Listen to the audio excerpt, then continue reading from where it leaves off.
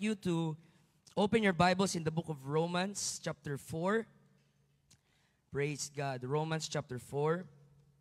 What a tremendous passage this is. Romans chapter 4, and we're going to read verse 12. I'm using NASB, New American Standard Bible.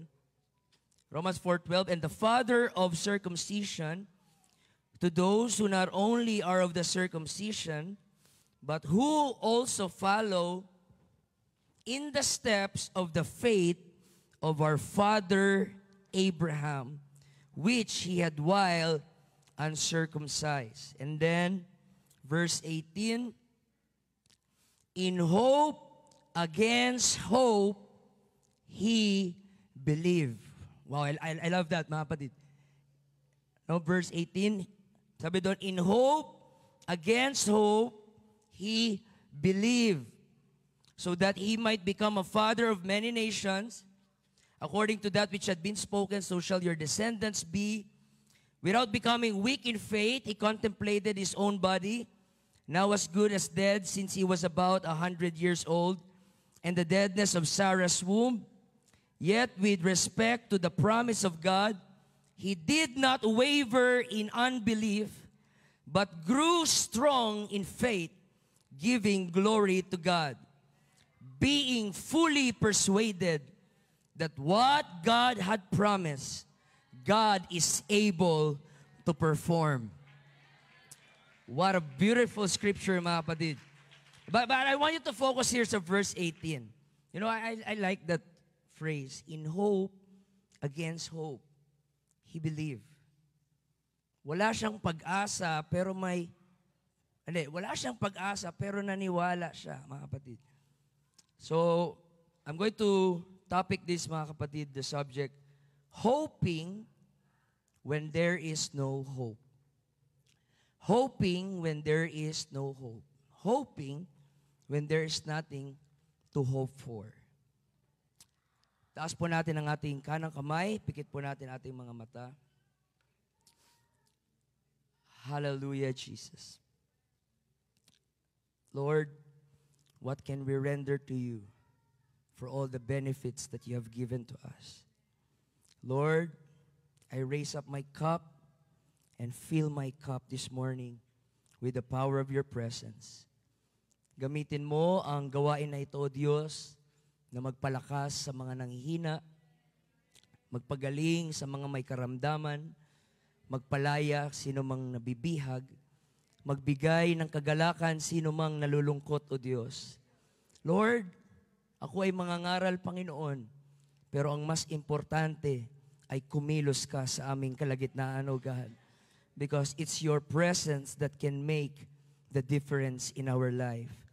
Inaangkin namin ang tagumpay, ang revival, ang outpouring ng iyong Holy Spirit this morning. Punuin mo, Panginoon, ng banal na Espiritu ang lahat ng mga nauuhaw sa iyo sa umagang ito. We give you the glory and the praise in Jesus' name. Amen. Put your Bibles down, and one more time, clap your hands to the Lord. Yung palakpak sa ating buhay na Panginoon. Come on, I don't care anong problema mo ngayon. Purihin mo ang Diyos. I don't care ano ang mood mo ngayon. Purihin mo ang Panginoon. While I live, I will praise the Lord. Hallelujah! Thank you, Jesus. Kamayan mo yung katabi, kanan, kaliwa, sabihin mong, hoping when there is no hope. Praise God. Amen. Kahit hindi pa kayo pinapaupo, ay umupo na kayo. Sige, you may be seated, mga kapatid. Kayo talagang taga-imos. Hallelujah. So, meron pong quote, mga kapatid, si Charles Dickens, sa kanyang book na Great Expectation. Gustong-gusto ko tong line na to. Kinikilig ako, mga kapatid. Sabi niya, I love her against reason, against promise, against peace, against hope, against happiness, and against all discouragement that could be. Oh, nakakilig mga kapatid. Sinasabi niya na ang kanya pong pagmamahal, it goes beyond logic, beyond the conventional reasoning, and even beyond the reality. So gusto ko siyang i-rephrase at palitan mga kapatid. I'd like to start this with a statement that Abraham's faith was against reason, against promise, against peace, against hope, against happiness, and against all discouragement that could be. Wala pong makakapagpahinto kay Abraham sa kanyang pananampalataya sa ating Panginoon, mga kapatid. Yung kanya pong pananampalataya is beyond human comprehension. Naiisipin mo, tao ba talaga to? How come Abraham? Sa kabila ng lahat, sa tagal ng panahon na ikaw ay nag-aantay, sa kabila ng iyong sitwasyon, naniwala ka pa rin. Tao ka ba, Abraham? His faith was beyond reasoning. So Abraham hoped, even though it was hopeless. He believes the unbelievable. He believes what seems unrealistic. He believes in what is impossible. He believes against hope, against logic, against facts, against opinions, against mockery, against all odds, and against all discouragement. Abraham keep believing. That is the prevailing faith na meron kay Abraham. At yan din na klaseng pananampalataya ang hinahanap ng Diyos sa bawat isa sa umagang ito, mga kapatid. Madali lang po maniwala, pero ang tanong, hanggang kailan ka maniniwala? It's easy to believe, but will you keep believing? Sinulat ni Paul yung Romans chapter 4 para po ipaliwanag sa mga Hudyo na ang kaligtasan ay wala po sa human efforts, kundi sa atin pong faith. Everybody say faith. Ang mga Hudyo, mga kapatid, naniniwala sila na ang kanilang salvation ay mangyayari through rituals, ceremonies, pagsunod sa batas ni Moses, moral perfection. Yun ang isip nila, na kailangan mong matuli para maligtas. Kailangan mong maging Hudyo para maligtas. Kailangan mong masunod perfectly yung law ni Moses para ikaw ay masave. At dumating si Paul, sabi niya, mali. Hindi yun, ganon ang paraan ng kaligtasan ng Panginoon. So in-explain ni Paul, ito ang kaligtasan na ginawa ng Panginoon.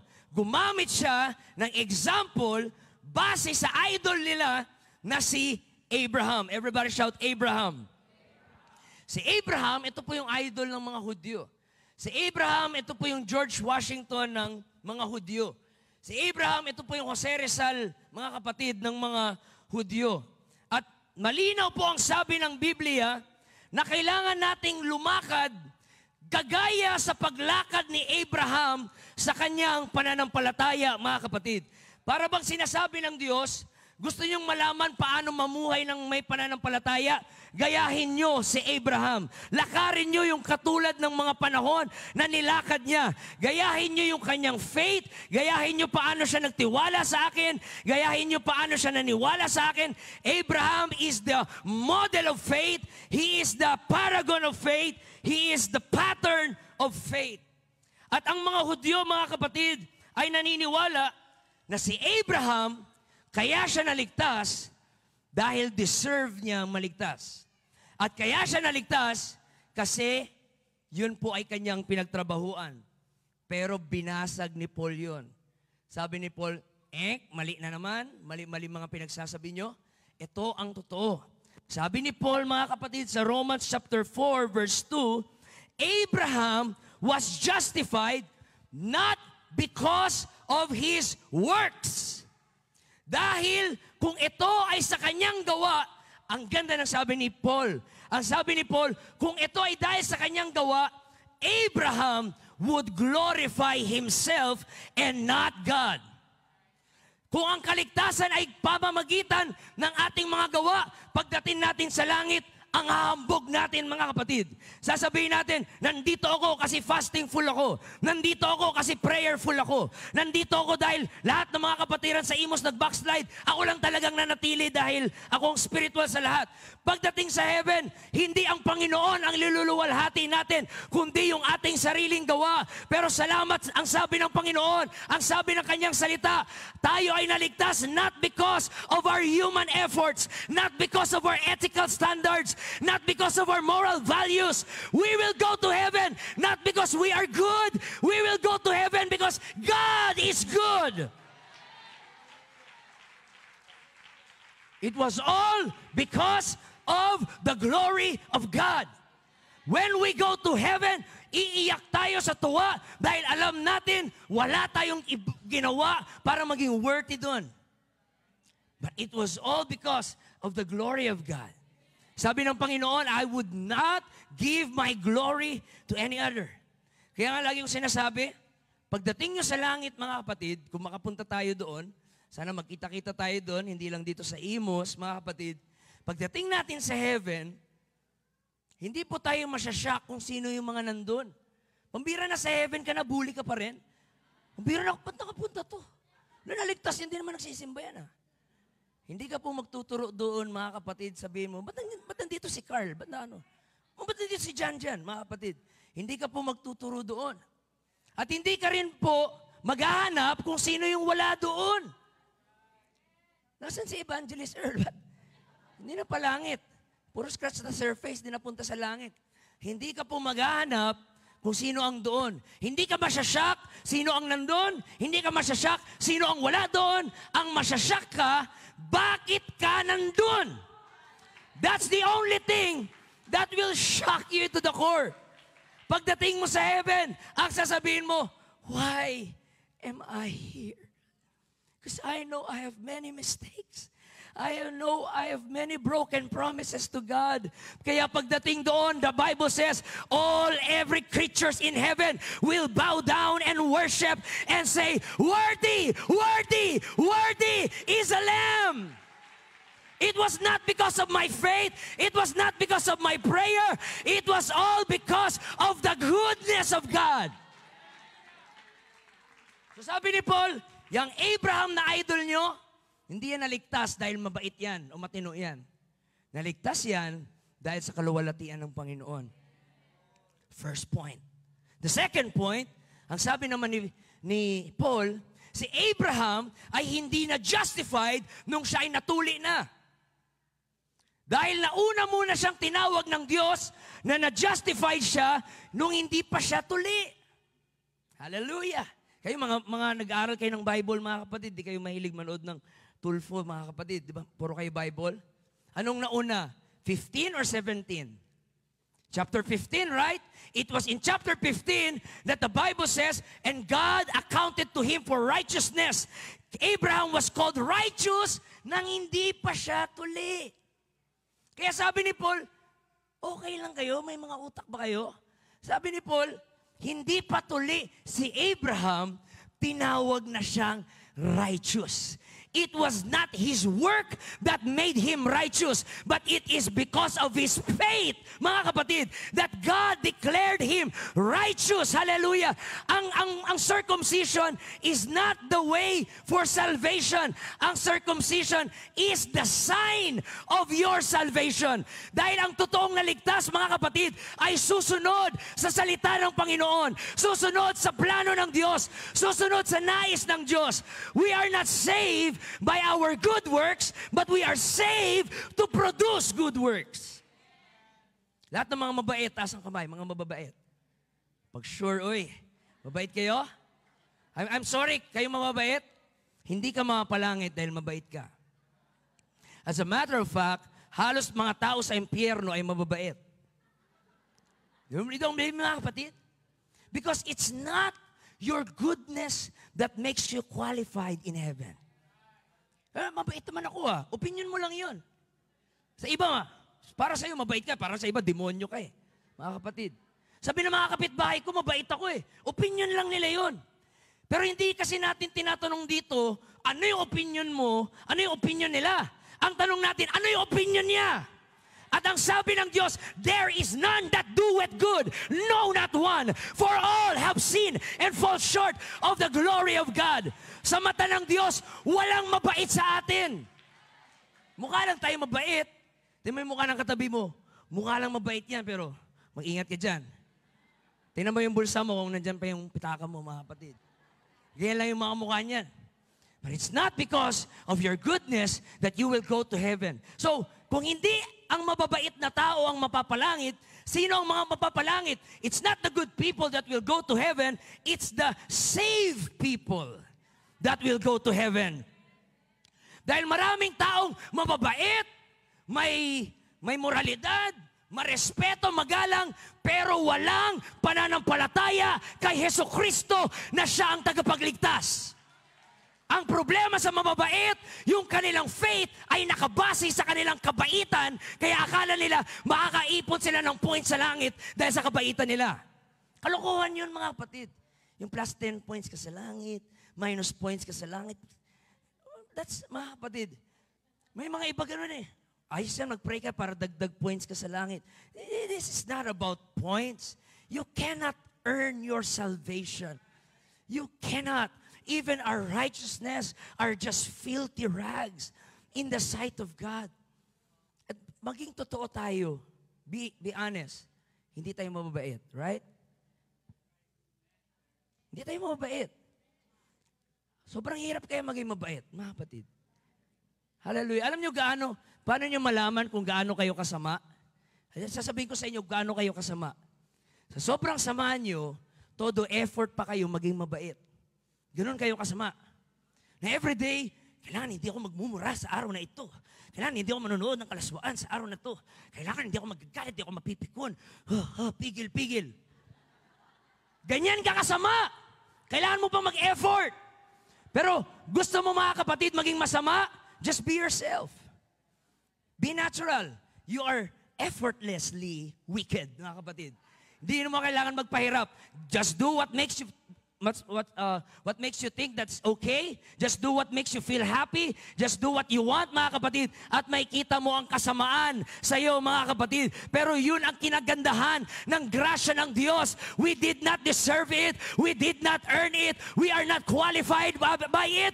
But He gave it anyway because of His grace and His love and His mercy. Hallelujah. I mean, full respect sa mga Catholic Church, but alam ng Catholic Church gaano kahirap maging mabait. Sa sobrang hirap maging mabait, nag-imbento na lang sila ng tinatawag na purgatorio. Dahil ganun kahirap maging mabait, mga kapatid.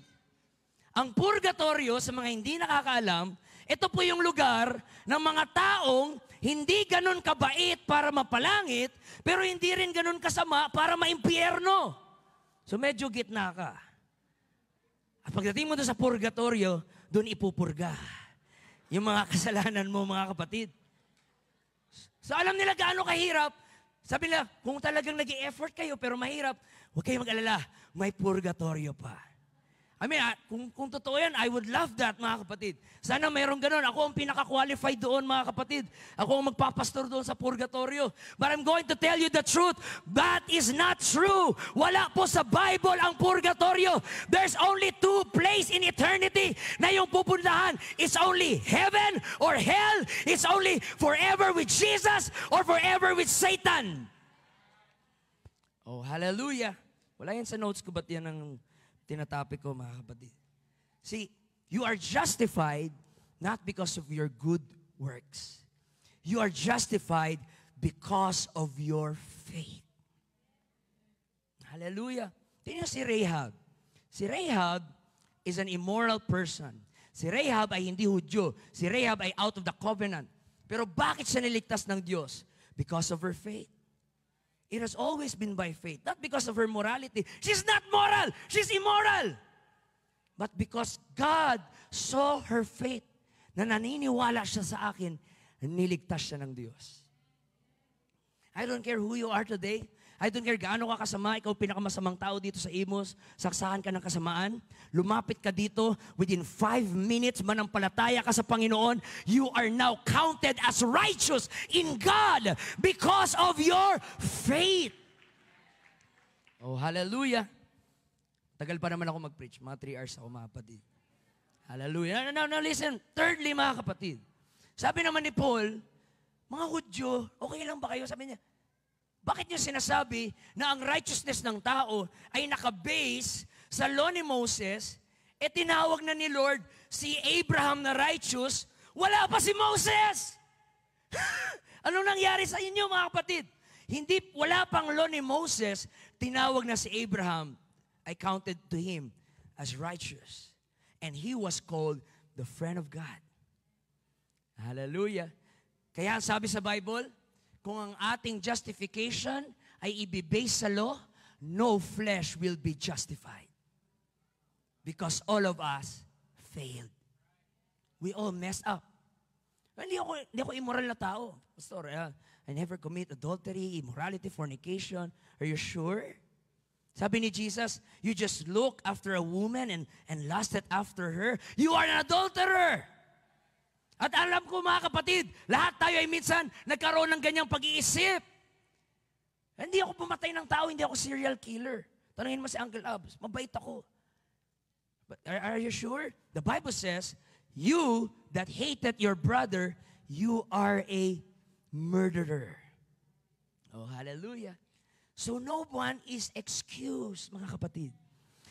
At kung law ang basis ng ating salvation, walang maliligtas sa atin dahil walang nakasunod sa atin sa law. Kundi ang ating kaligtasan ay magbe-base sa ating pananampalataya sa ating Panginoon. At pag tayo ay manampalataya sa Panginoon, that faith is demonstrated to obedience. Hallelujah.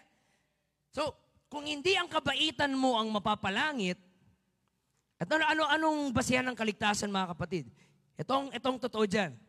Hindi ang kabaitan mo ang magbibigay sa iyo ng kaligtasan. But, kung totoo kang ligtas, ikaw ay babait. That's what we call sanctification. Ang totoong niligtas ng Panginoon, bumabait na yan, mga kapatid. Tingnan nyo kayo ngayon, ang babait nyo ngayon. Pero noon, mga mukha kayong walang future, mga kapatid. Mga mukha kayong kababata nyo si Satanas. Ganun kalalak ang itsura nyo noon, mga kapatid. Pero dahil sa biyaya ng Panginoon, dahan-dahan tayong binago ng Panginoon. Binago yung ating suot, binago yung ating pananaw, binago yung ating pag-iisip, binago yung ating puso. Oh, hallelujah. Hapiran mo ngayon katabi mo, sabihin mo, buti nagbago ka na. Hallelujah. Hallelujah. Galatians 3:18, for if the inheritance be of the law, it is no more of promise. Galatians 3:22, but the scripture had concluded all under sin. Sino ang nagsabi that we are all under sin? Not an opinion, not a experiment or discovery or survey, but it is the scripture, the authority of the scripture ang nagsabi, all are under sin. But the promise, hallelujah, is not by our perfection, but by our faith in Jesus Christ to them that believe. Ang salvation is not for everyone. Ang salvation is for anyone who believes. Kahit sino ka, kung hindi ka mananampalataya na si Kristo ang Savior, na kiniklaim na siya ang Diyos, you will not be saved no matter how good you are, how kind you are, how respectful person you are. Until you don't put your faith in Christ, you will not go to heaven. Hallelujah. Yan ba kayo, mga kapatid? Kaya mag-alala, may 2 hours pa tayo. Hallelujah. Salvation is not by moral values, human kindness. These are all good, but they are not sufficient to bring you to heaven. Abraham was not saved because he is good. Abraham was saved because he had faith in God. Genesis 15:6, and he believed in the Lord, and he counted it to him for righteousness. James 2:23, Abraham believes God, and it was imputed unto him for righteousness. Sa ibang translation, ang word dito mga kapatid sa imputed ay accounted. Everybody say accounted. You know that word account? That's a financial term, right mga kapatid? Pag sinabing, I put it to your account, ibig sabihin, hindi galing sa'yo. May account ka, pero may nag-deposit sa account mo.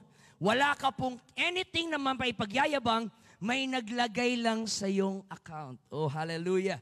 Dati kang bankrupt, dati kang zero, pero nung nanampalataya ka kay Kristo, He accounted His righteousness in you. Tanungin ko kayo mga kapatid, sino ditong aminado na kayo ay righteous? Taas ang kamay. Ba't ako lang? Self-righteous tuloy dating ko, mga kapatid. Makisama na lang kayo. Sino dito ay niwala na righteous kayo? Ayaw nyo talaga mga kapatid. You see, I believe that I am righteous not because of me, but because Christ is in me.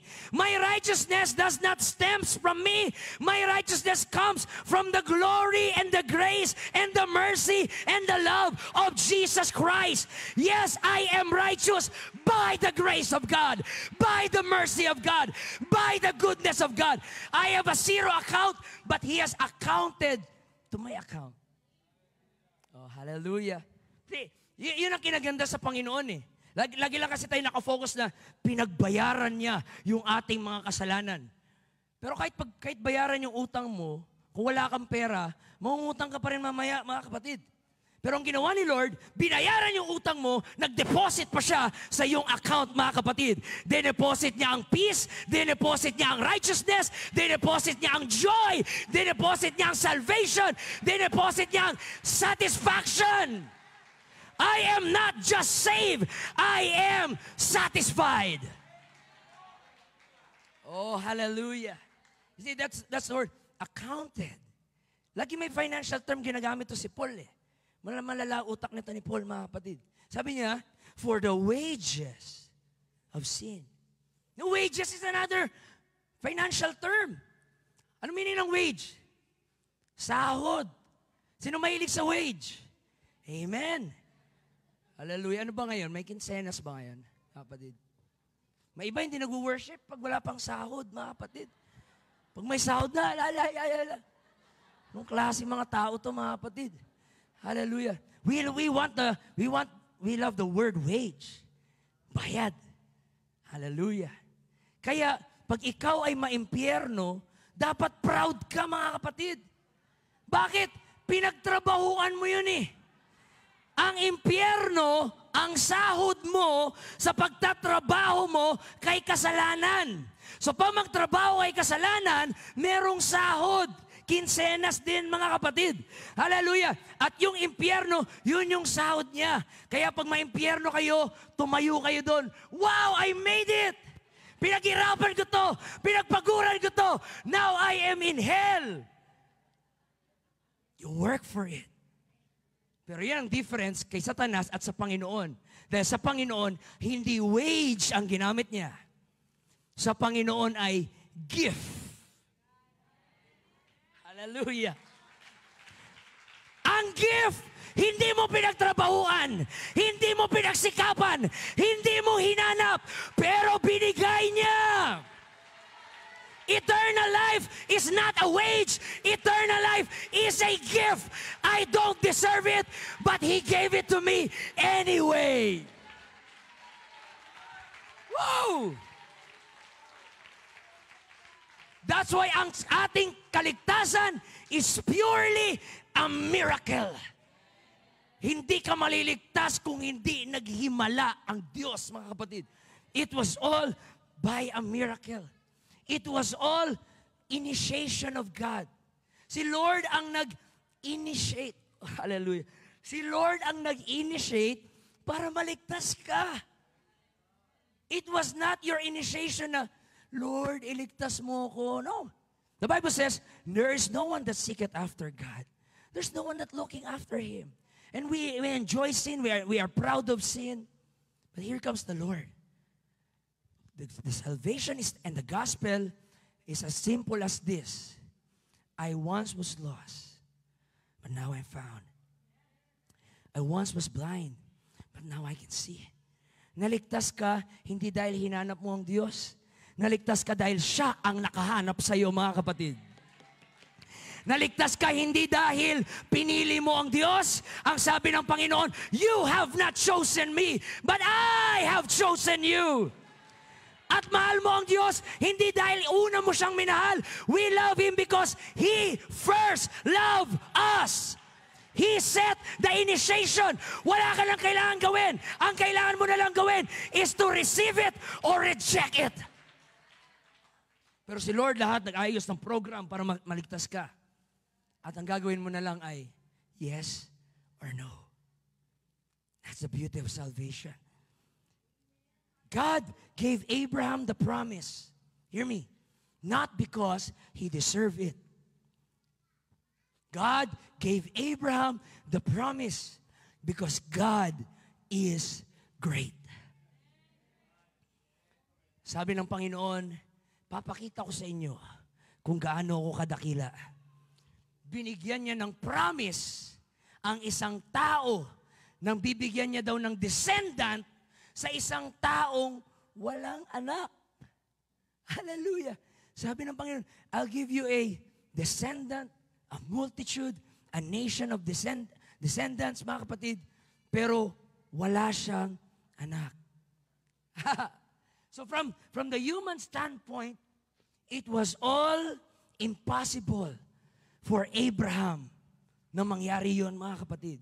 Ito yung tinatawag na too good to be true. Pero mo, nangako ang Panginoon sa kanya, Uncle Abs, magkakaroon siya ng maraming lahi, sabay pagtingin niya sa sarili niya, ugod-ugod na siya, matanda na siya. Pagtingin niya sa asawa niya, mas lalo ng matanda, mga kapatid.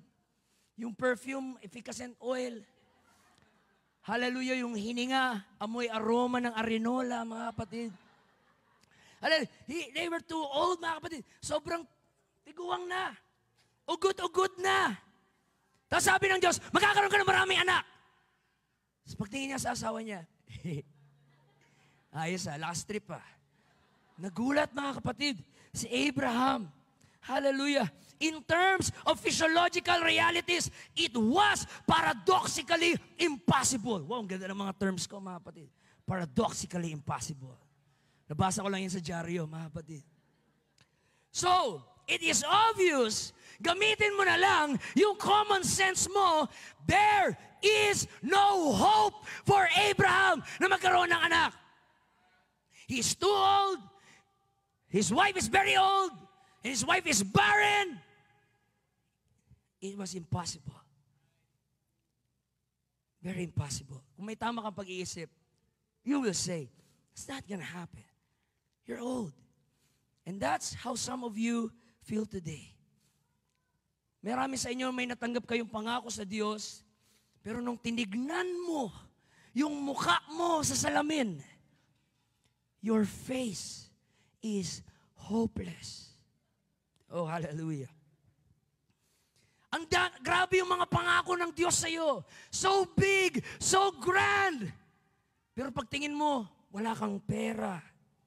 Wala kang wallet, mga kapatid. Wala kang bulsa. Wala kang GCash. Wala ka pang love life.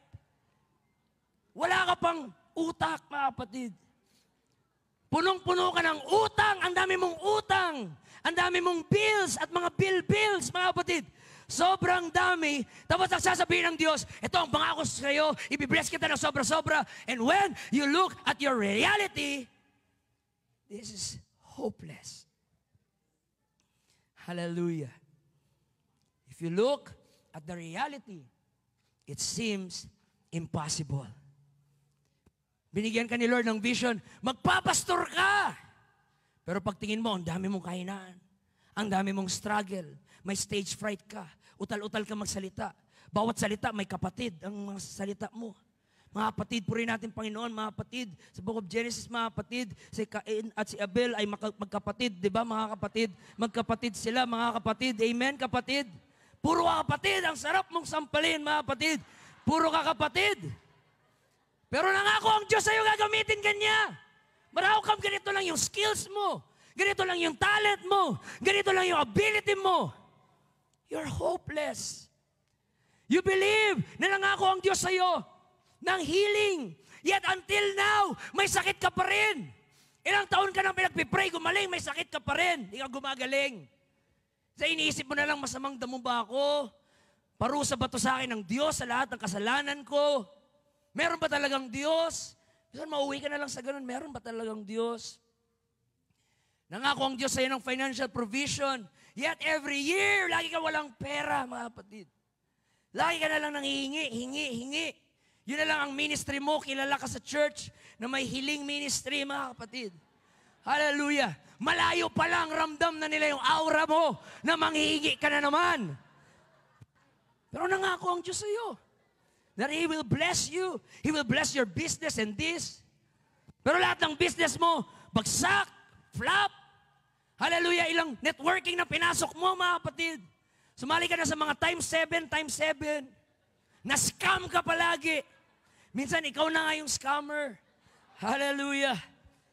Kung ano-ano nang pinaggagawa mo. Nag-networking ka na. Sumayaw-sayaw ka na sa TikTok.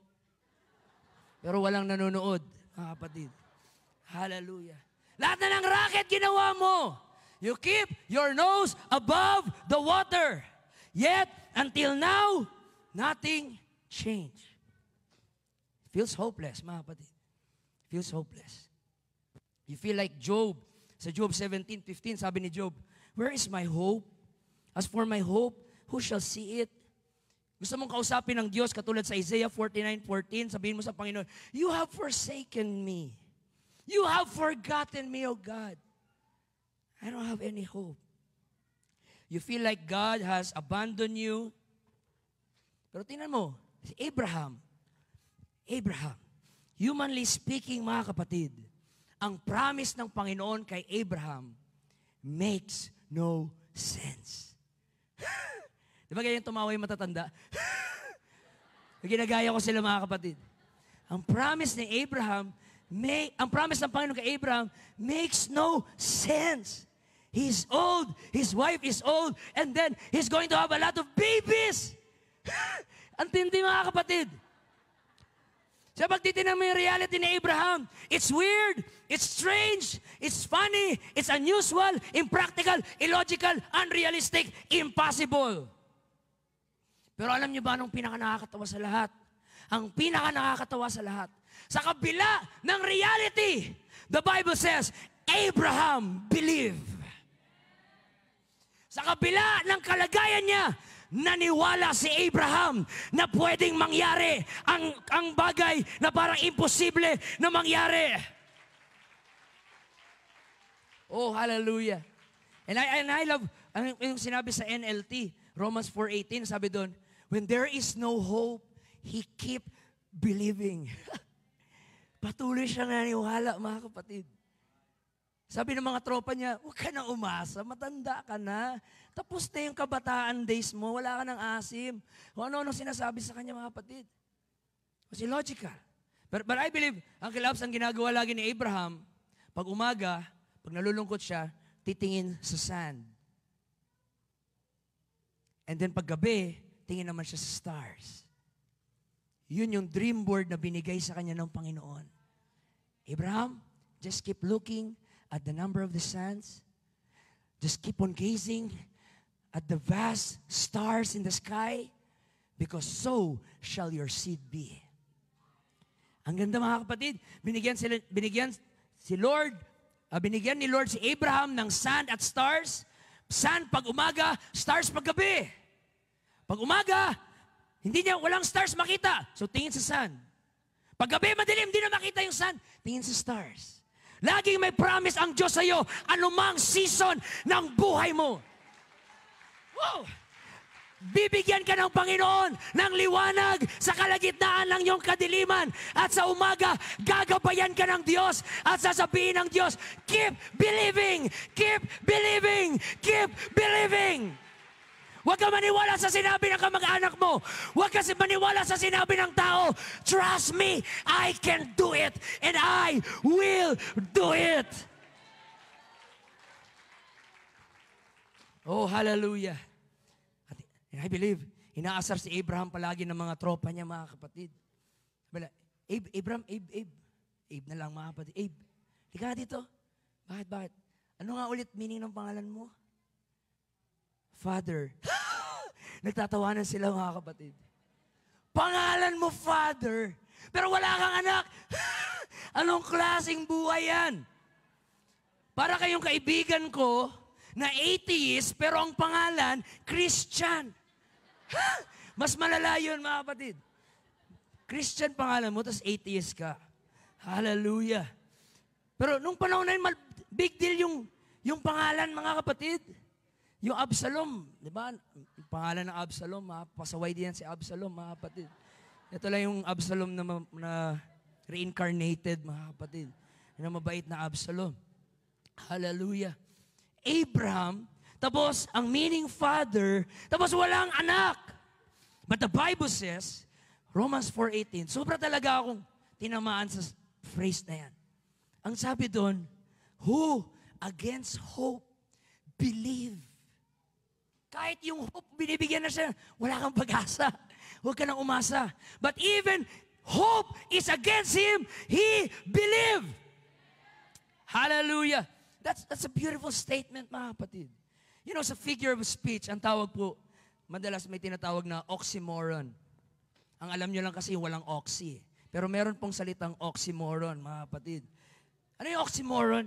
Hallelujah. Two opposite ideas to convey a thought. Halimbawa, narinig nyo na ba yung nakakabinging katahimikan? Parang kayo, nakakabinging katahimikan, mga kapatid. Tawa lang kayo ng tawa. Nagre-response na kayo pag may patawa, mga kapatid. Hallelujah. Pag may magaganda, amen, amen. Pag may patawa, Hallelujah.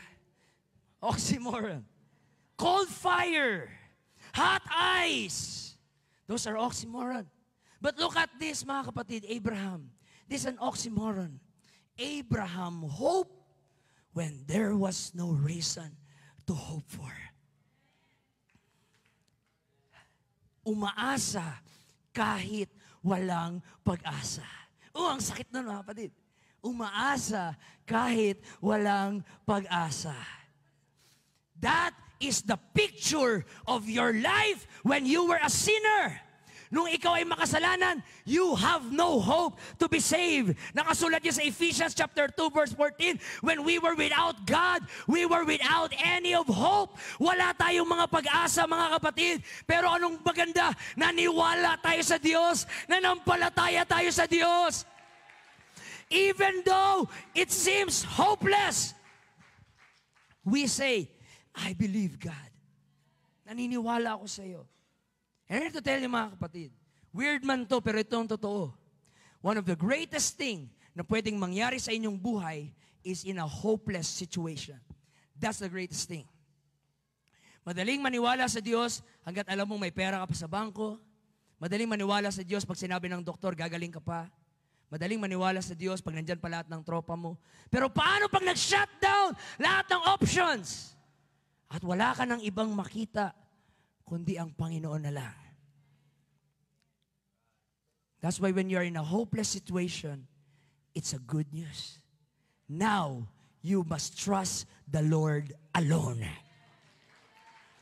Iniwan ka na ng pamilya mo, iniwan ka na ng kaibigan mo, sinaktan ka ng mga tao, may karamdaman ka. Now, wala nang ibang makita kundi ang liwanag ng Diyos at tumatawag ka, Lord, save me! Lord, help me! I have no hope but you! Hallelujah!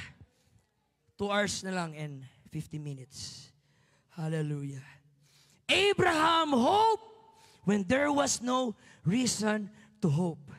Ano kaya ang mangyayari ngayon sa Imos Church kung lahat kayo ay patuloy na maniwala sa Diyos, bagamat ang realidad nyo ay opposite sa paniniwalaan nyo, mga kapatid, but yet you still believe God, you still hope God, you still trust in His words. Anong sabi sa kanta nyo kanina? Mananatili, mananatili, mananatili. Kahit durugang ang puso, kahit may karamdaman, kahit hirap na, mananatili. I have hope even though I have no reason to hope, humanly speaking. Because for me, it's impossible. But with God, all things are possible. Hallelujah. Para tayong si Noah na nagtayo ng boat, took him 120 years.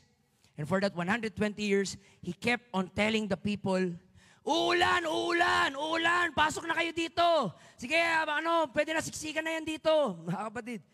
Uulan, uulan, pasok na kayo. And that time, there was never been in the history na may nangyaring ulan. Ulan, what's that? What's that? Ano yung ulan pinagsasabi mo? Wala pang naka-experience ng ulan. Ulan lang ng laway ni Noah, kaka-preach, mga kapatid. Sige na, pasok na, pasok na, sige na, uulan, uulan. And the people were mocking him, were laughing at him, were criticizing at him. Baliw na si Noah. Hindi na natin, babaliw na siya.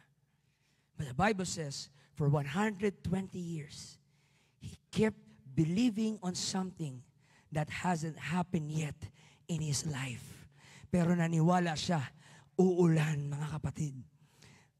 Remember this, pag ikaw ay may faith sa Diyos, magmumukha kang baliw sa mga walang faith. Pag ikaw ay may vision sa Diyos, magmumukha ka talagang tanga sa mga may walang vision, mga kapatid, sa ating Panginoon. Pero pag nakikita mo ang nakikita ko, kung nakikita mo ang promise ng Diyos sa akin, papalakpak ka rin, lulundag ka rin, sisigaw ka rin, magsisimba ka rin. Nilalait nila tayo. Yan, puro pasimba-simba lang yan. Mga Pentecostal, mga Pestekostal. Pero gusto nating sabihin, kung nakikita nyo lang, yung nakikita namin, that one blessed hope, there will be a rapture. What is rapture? I don't know. I don't know what is rapture. But I believe God. Hallelujah. Tanungin ko kayo, mga kapatid, seryosong tanong. Do you still believe? Do you still believe God? Do you still believe kahit may sakit ka ngayon, gagaling ka pa rin, mga kapatid? Do you still believe na yung mga kamag-anak mo na backslide, God can restore them back? God can bring them back here in the church? Do you believe na yung broken family mo at yung broken marriage mo ay kaya pa rin ayusin ng Diyos? Yes, alam kong naniniwala ka nung una, pero ngayon, 2 taon nang lumipas, hindi pa nangyayari. Naniniwala ka pa rin ba that God can do the impossible? Oh, hallelujah. Hindi naghahanap ang Diyos ngayon ng naniniwala lang. Naghahanap ang Diyos ng nananatiling naniniwala. And I don't know about you, but I still believe God. And I still believe His Word. Ang dami ko pinag-pray as an evangelist na may mga sakit. And to God be the glory, nagkandamatay sila, mga kapatid. Sinong gusto magpa-pray? Meron akong gift of killing, mga kapatid. Hallelujah. Lahat ng mga may sakit pinag-pray ko, nagkandamatay, mga kapatid. But you know what? I still believe that God heals, mga kapatid. I still believe that God is still the healer. I don't care what's happening. I still believe in Acts 2:38. I still believe in one God. I still believe in baptism in Jesus' name. I still believe in Holy Ghost. I still believe in modesty. I still believe in holiness. I still believe in talking in tongues. Hayaan mo laitin tayo ng ibang grupo. We will still believe. Come on, for ilang seconds, pwede bang purihin mo ang Diyos? Yung pagpupuri na naniniwala ka. God can still heal you. God can still deliver you. God can still provide your needs. Just hold on and hope even though there is no reason to hope.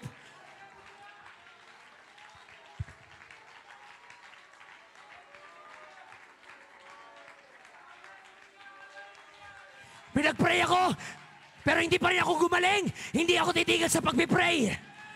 Pinag-pray ko yung kamag-anak ko na na-backslide, pero hindi pa bumabalik. I will not stop believing. Oh, halarabo shakayaralaha. Kaya ang Imus Church na natiling matibay, dumaan ang Imus Church ng iba't ibang bagyo ng problema, iba't ibang sakuna, pero nanatili kayong naniwala sa Diyos na malalagpasan nyo ang lahat ng problema at naniwala kayo that God will supply.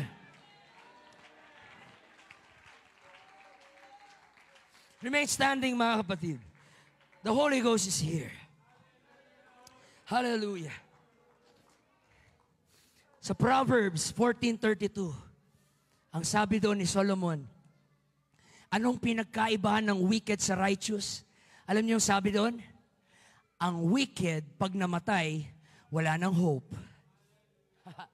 Pero ang righteous, pag namatay, for to me to live is Christ, and to die is gain.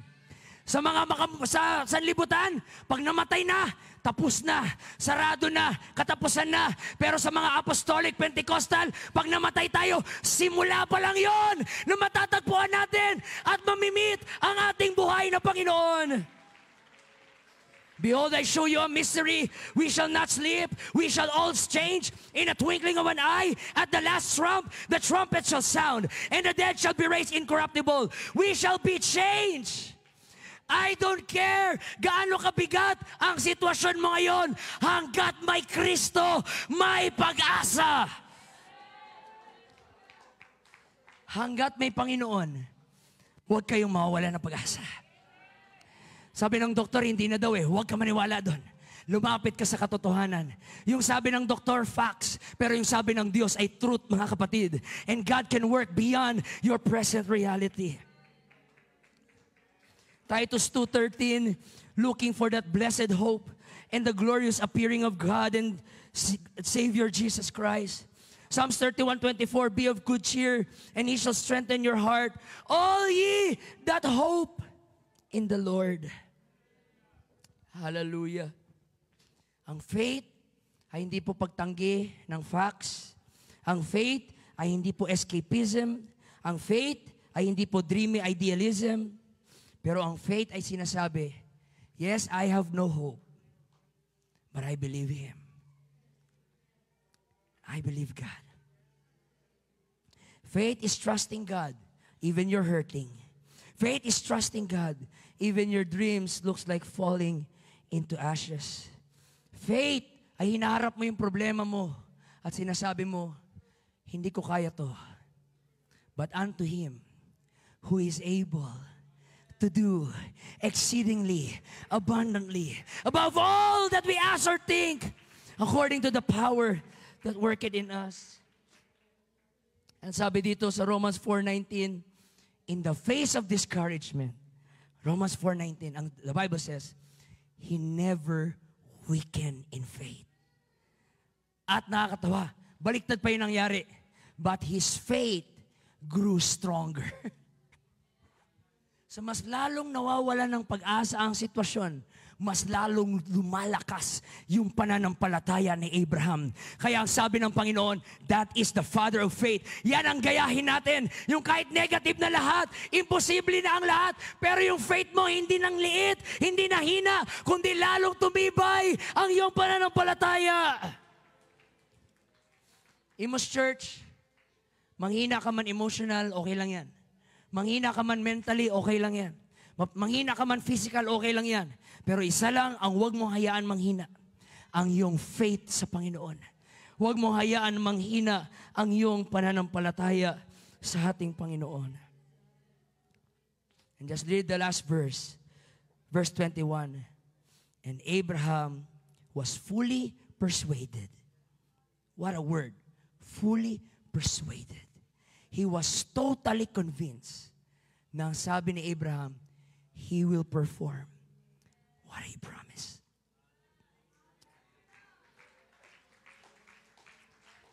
My God will never lie. Kung anong sinabi niya, it will happen.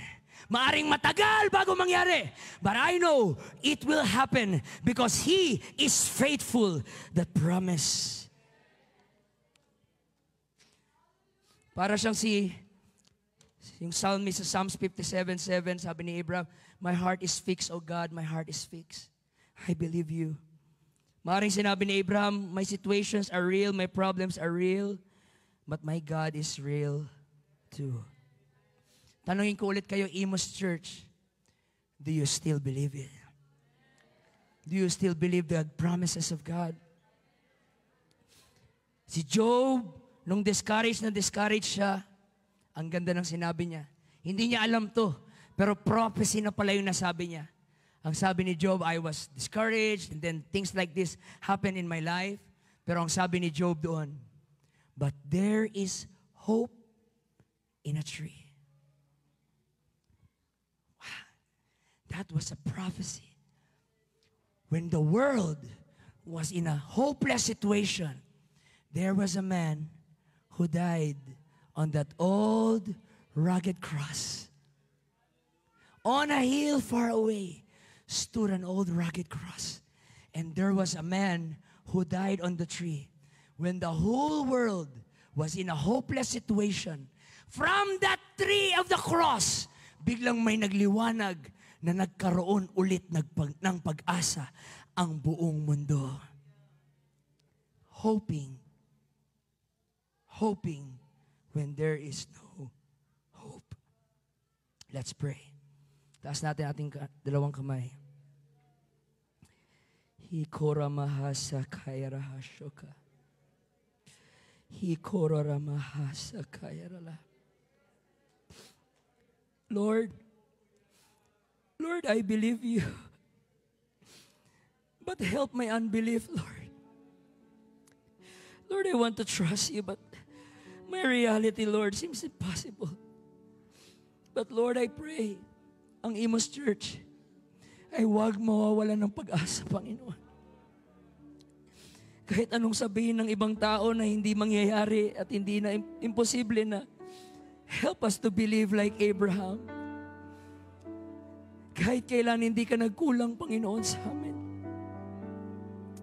Lord, kung meron mang kapatiran dito, Lord, na nawawala na ng pag-asa, Lord, please, yakapin mo sila sa mga oras na ito, Panginoon. Kung meron dito, Lord, nawawala na ng tiwala sa iyo, Lord, please talk to them. Please tell them that I'm still here. I will never leave you nor forsake you. Why do you doubt my promises? Help us to keep on believing. Help us to hope in you when there is no hope anymore. Help us to be fully convinced that what you promise, you will perform.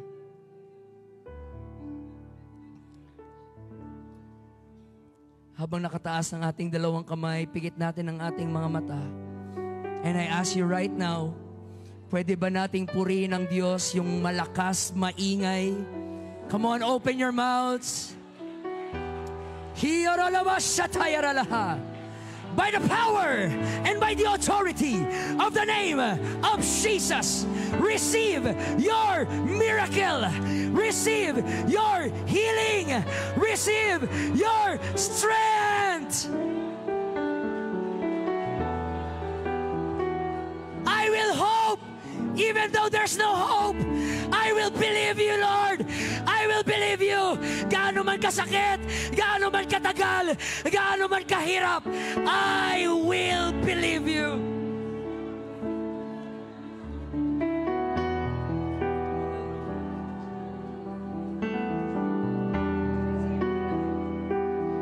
Come on, come on.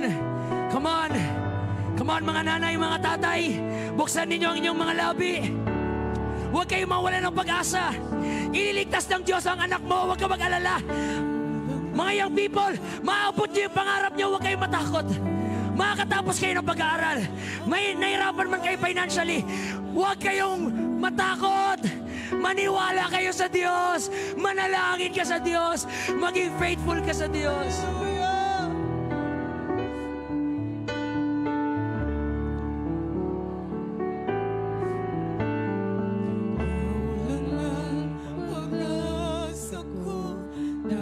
Come on. Wala tayo dito para magpa-cute, mga kapatid. Please, huwag ka tumingin sa paligid mo. Close your eyes. Kausapin mo ang Diyos. Sabihin mo, Lord, naniniwala pa rin ako, Lord. Naniniwala pa rin ako, Lord. Naniniwala ako, Lord. Alam ko gagawin mo yun, di ba? Alam ko, Lord, gagawin mo yun. Alam ko, Lord. Lord, inaasar na ako ng mga kaibigan ko. Inaasar ako ng mga kamag-anak ko, Lord. Pero maniniwala pa rin ako sa iyo, Lord. I will hope when there is no hope.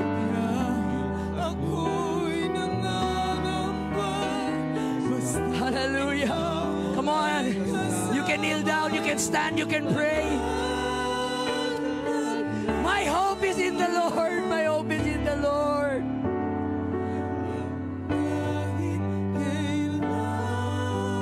Magiging successful ka sa ministry. Huwag kang matakot, huwag kang mangamba. Hindi ka man magaling, hindi kasing galing ng iba, pero ibigay mo ang tiwala mo sa Diyos.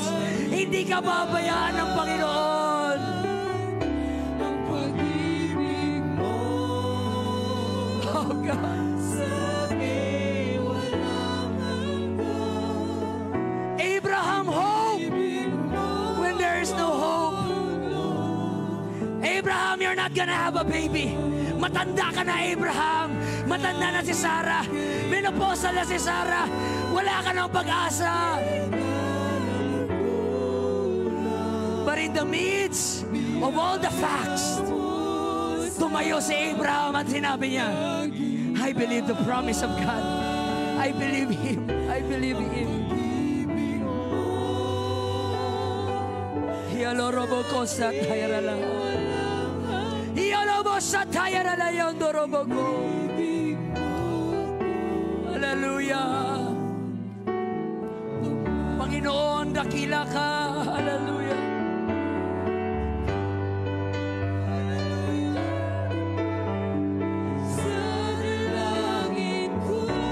Ako'y inibig mo. Come on.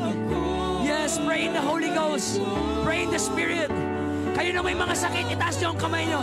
Kayo na may mga sakit. By the power of the name of Jesus and by the authority of the Word of God, receive your healing in Jesus' name. Receive your healing.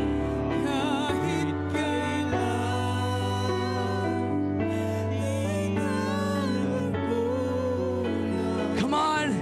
Come on, pray for your sister. Babae sa babae, lalaki sa lalaki. Pray for one another. Encourage your brother. Come on. Sabihin mo, don't give up. Don't give up. Don't stop praying. Don't stop worshiping. Don't stop praising God.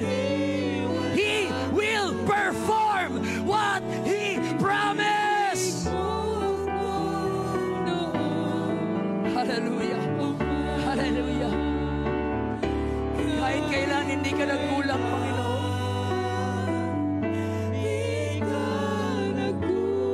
Pray for one another.